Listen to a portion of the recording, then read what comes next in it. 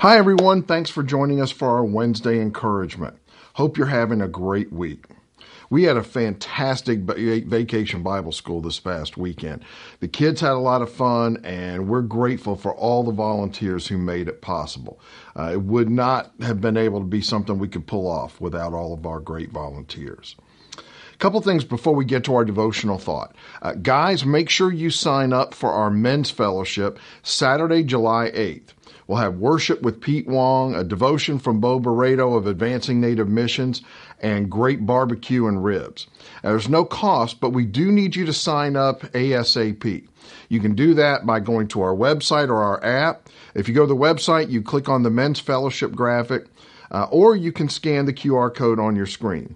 That's Saturday, July 8th at 11 a.m. And if you've never been to the Museum of the Bible in Washington, D.C., you've really missed something. There are exhibits on the impact of the Bible on our world. You can take an immersive tour through first century Nazareth.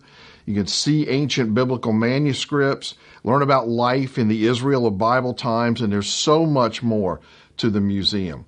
And we're going to have a church-wide day trip to the museum on Saturday, August 12th. Now, the cost is $17.99 a person, and you can sign up and pay at our website. You just click on the graphic that mentions the trip.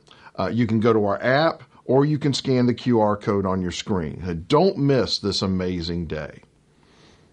Well, sometimes the best of intentions can have the worst effects, especially when kids are involved. Last week, I was on Grunkle stand duty as our great nieces came to visit.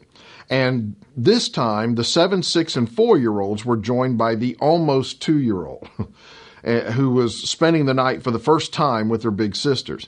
And she did great, except for one thing. Now, you have to know that these girls have at their home chickens, goats, rabbits, guinea pigs, and probably other assorted livestock they've adopted as pets. And they hold them and pet them and love on them as if they are pets. Now, I've not been a big pet person in my adult years. So when Spikes came to live with us a couple of weeks ago, I was kind of indifferent. But Christy said she'd take care of him, and I haven't had to even feed him, so that's good. But when the girls came, they were excited. And the almost 2-year-old, with the best of intentions, went to pick up Spikes and pet him, and couldn't understand when we pulled her away. After all, she pets her animals all the time, and they've survived, at least as far as we know. So she had the best of intentions. She wanted Spikes to feel loved and cared for. But it could have been a disaster because, you see, Spikes is a fish. And, well, petting them just isn't a healthy way to show fish that you care. Good intentions have to be coupled with wise actions. Peter had the best of intentions when he pulled out his sword and defended Jesus when the soldiers came to arrest him. Jesus was God's Messiah, and to his mind, that meant that he'd protect Jesus even if it meant killing a man and starting a violent battle. He was brave, he was loyal, and very well-meaning. But the actions that came from his good intentions would have served to make the situation worse had Jesus not performed a miracle by healing Malchus's ear.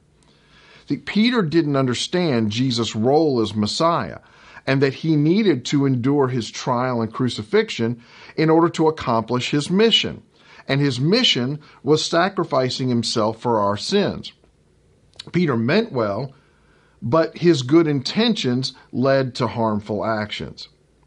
There are times when I've had the best of intentions in a situation, but ended up making that situation worse because the actions I took to carry out those good intentions weren't the wisest way to accomplish them. Sometimes we have the good intention of producing right behavior in a child, but we don't read the situation correctly and either give them tough love when they need understanding, or we're lenient at a time when they need discipline. In my years of Celebrate Recovery, I've watched family members and friends enable destructive behavior in their loved ones by quote-unquote helping them with money or favors when they were in a bind. They meant well. They did it out of love. But it kept their struggling loved one from reaching the point where the pain of living as they were was greater than the pain required by change, and that just led to more self-destructive behavior. James 1:5 says, "If any of you lacks wisdom, you should ask God, who gives generously to all without finding fault, and it will be given to you." That's why having a prayer life where we're always in a conversation with God is so important, because we'll be more likely to say, "Lord, I'm thinking about this, and it seems like the right thing from my perspective, but give me wisdom to know for sure." And we know that if we ask, He'll help. Too often, as James tells us in chapter 4, we don't have that wisdom because we don't stop and ask God. He's eager to give it if we only ask. I'm looking forward to the next time the girls come to visit, and I'm glad the little one is able to come too, but I have to figure out something to do with spikes. I'll probably put him up high, but they have a history of climbing up to see things that interest them, and that could be a disaster of biblical proportions. Does anyone know a way to explain to a 2-year-old that you just don't pet fish?